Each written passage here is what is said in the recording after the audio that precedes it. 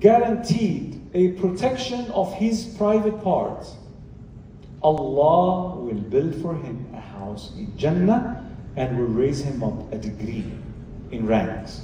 Now this is very serious, because this is now talking about zina, talking about adultery, talking about illicit relationships.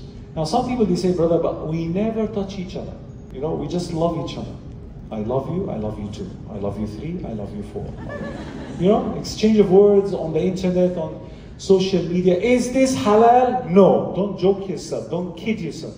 It's haram. And let me tell the sister something very, very important. If the man didn't move quickly to call your parents, he is not serious about marrying you.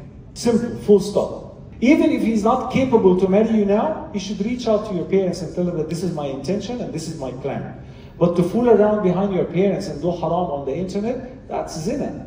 That's a form of zina. We mentioned yesterday, if those who were here can remember, we said that the Prophet ﷺ told us, Al-aynu tazni, wa zinaha nadar.